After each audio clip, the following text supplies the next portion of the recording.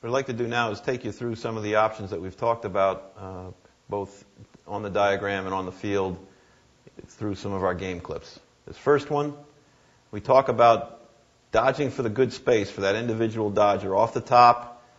Rather than just going down the side, he fights for the middle, gets himself into a 12-yard area. And here are some of the different options off the top dodge, out of that 2-3-1 set. This first one, when the slide comes, the ball goes back through X. You notice number 6 clears through. Ball comes to X. One pass to the backside and a good chance to redodge. And that's where that shot shows after the ball moves through X. Same type of dodge here.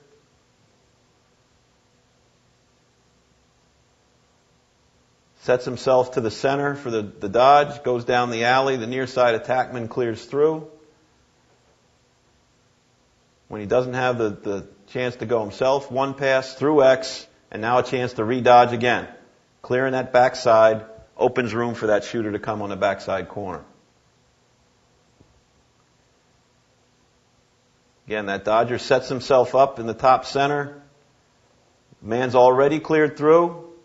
The ball goes through X. We notice the seal on the backside here. 7 picks for 14, comes off it again. Just to show that again. He comes down the side, the first outlet, moves it to the backside, ball goes through X, great time for a cut on the crease, opens up a shot.